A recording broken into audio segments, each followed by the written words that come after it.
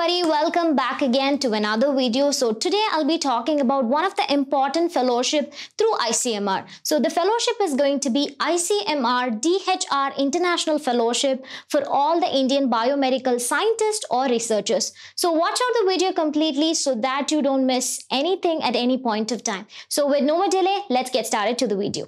Hey go-getters of Biotechnica, this is Caroline Green from Biotechnica. So first we'll talk about what is the objective or the purpose of this fellowship, which is ICMR-DHR International Fellowship. So the main purpose of this fellowship is to take out all the talented health research personnel who are working abroad or in India, we can say, and they are going to provide you some opportunities that you can go abroad and have an advanced training and exposure along with an interaction with all the abroad scientists, or we can say the researchers abroad. So I'll be talking about all these things in detail. We'll be talking about what's going to be the eligibility criteria. So let's look at two categories of fellowship. So I'm going to talk about two important categories that falls under this thing. So the first is called as the short-term international fellowship. This is mainly for all the senior Indian biomedical scientists, and the second category is going to be, it's a long-term international fellowship. This is for the young Indian biomedical scientists. So they have two opportunities for two types of people. So one is for the senior biomedical scientists and the second is for the young Indian biomedical scientists. This is going to be for a long term and this is going to be for short term. We'll be talking about how much is the duration for whether it's a short term or for long term. Okay, first let's talk about the short-term or we can say the international fellowship for senior Indian biomedical researchers. The first thing you have to take into consideration is your age limit. So the age limit to apply for this one is through your age, which is going to be below 57 years. So if you are belonging to 57 years, then you can start applying for this one. What is going to be the area of fellowship? This ICMR usually funds for all the medical research. So if we have to talk about areas of fellowship, the fellowship can be for any of the proposal which you can write it for clinical, medical as well as health sciences. So DHR is definitely going to be Department of Health Sciences, that they are going to fund you for health sciences projects also. How much duration of the fellowship? Since this is going to be for a short duration of time, if you're working in India, then you can go abroad and have an exposure for almost some months and then you can return back again. So this is for 2 weeks, or I can say 15 days to 3 months. So this is given for people who are below 57 years. And the next, how many number of fellowships are actually available? Yes, for 1 year, they are going to fund for 25 people. So if you're watching out this video, then you can look for this one. I'll be talking about all the eligibility criteria also. This is short term. What is the eligibility criteria? As I already told you, it's definitely going to be for Indians. So the first criteria is going to be an Indian citizen. Start applying for this one. What is going to be the qualification? This is really important. If you have completed your MD or your MS or PhD in any of the fields, or if you have done MBBS or BDS in any of these fields like biomedical research or any health science departments, we can say, along with, suppose if you want to apply, you need to have 15 years of experience, any of these degree with 15 years of experience. If you want to avail for 15 days, as I already told you, it's going to be a short-term duration, which is from 15 days till 3 months, you can actually apply for this. So this 15 days, people can apply if they have a PhD, suppose let's take it as an example, along with 15 years of experience. Suppose if anybody wants to go in for 3 months, then they need to have at least a minimum of 3 years. So we can say if they have a PhD degree, along with if they have a 3 years of experience in research, or in case of a professor, if they are being a professor in any of the recognized institute after obtaining a specific qualification. So these two people can actually apply for this short-term international fellowship. Wherever they wanted to go, they can apply in any part of the world and they can start their project only for a stipulated period of time. So this is actually a wonderful opportunity which really adds up to the resume. The next question for us is, what is going to be the requirements? So eligibility is done. The next is going to be requirement. What are the requirements? So this is very important. The application has to be forwarded by the employer. Suppose if you're working in a institutions, or if you're working in a laboratory, or if you're working in a college, then they have to forward that letter to the ICMR, we can say, or from the HOD, with a statement as a full-time employee of the institution. You have to be a full-time employee of the institution where exactly you're working during the period of his or her fellowship. During that time, only the HOD, or we can say the employer, can actually forward the letter to the ICMR-DHR.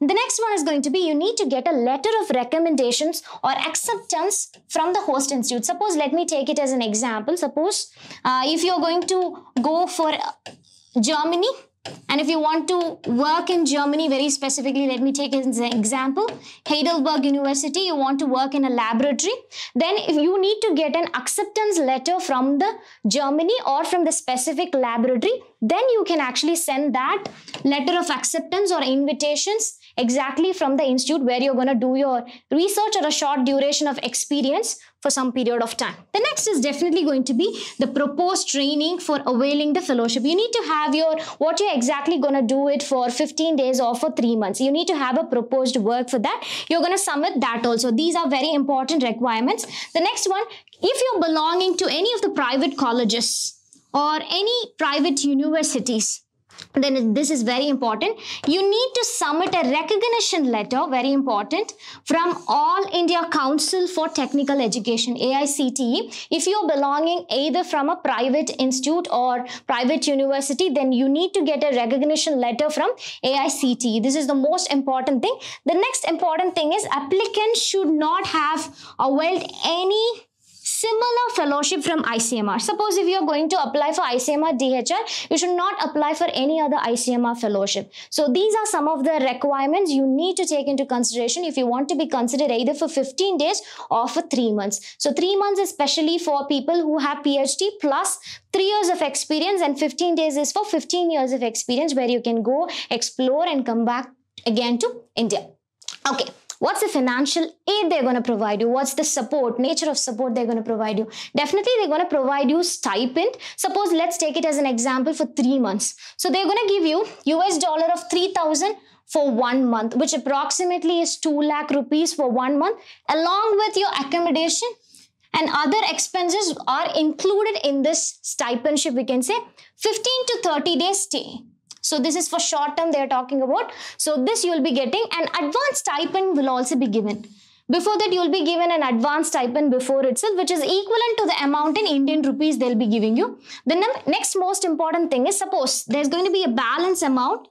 Approximately 10% of the stipend is available. This refund will be given after fellowship is completed when you submit any kind of utilization certificate. Then definitely this will be done. The next is going to be return economy airfare will also be provided for you when you're traveling for 15 or 30 days. During that time, they will be giving you. And definitely they're going to give you a contingency grant of rupees 50,000, which includes your visa cost, along with your taxi charge, whether your transportation from airport to the location, or they will also take this for mediclaim insurance. Medical insurance will also be considered. So this is going to be for 15 to 30 days, or we can say for 3 months. This is also going to be the same criteria. You'll be getting all this thing.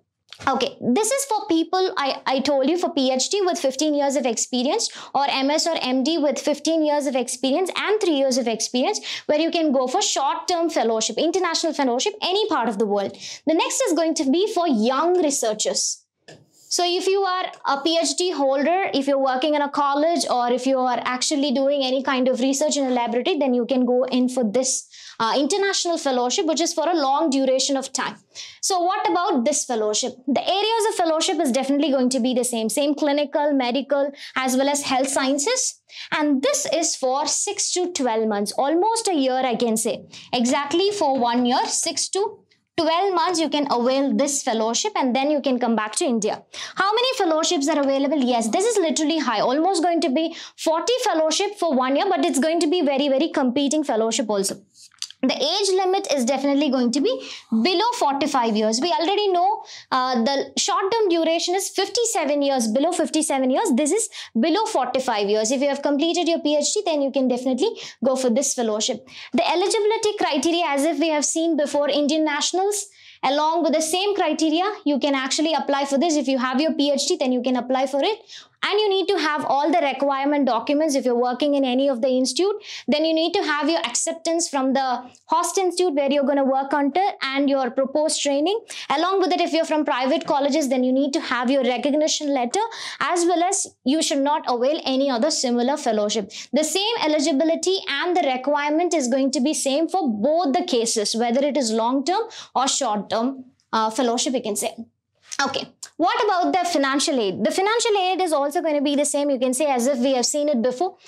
This is also going to be $3,000 and economy class tickets and contingency grant. So all are going to be same. How is the screening process, whether it is short term or long term, going to be? Or we can say the selection criteria. Yes, it's of course going to be screened by ICMR-DHR, or we can say ICMR committee members will be doing it. And the selection is mainly based on evaluating your merit. So they'll evaluate your merit along with your trainings that you need in the field of medical research. How far you're well experienced in it, mainly based on your publications and all the stuffs. So based on this one, they'll definitely select people and they will be announcing in the website who got selected in the PDF format. Okay. So the next point to remember, the most important point, there are a list of points that's given in the guidelines, you can check, but this is one of the most important point. If you fail to return to India, suppose if you're going there and if you're doing your internship, or we can say a fellowship for almost 3 months or 15 days, or if you're doing it for 6 months or 12 months, almost a year, and if you fail to come back to India, gets a job overseas. Suppose if you get a job over there and if you're not coming back to India, on completion of the fellowship, after getting this fellowship and you got a job and if you're not coming back again, reimburse the whole of the expenditure incurred during the fellowship. Whatever you got during the fellowship period, whether it's airfare or your expenses or contingency grant, whatever it is, if you got any work abroad over there, then you have to return everything back again to ICMR, from including your airfare, from the guarantees in one lump sum.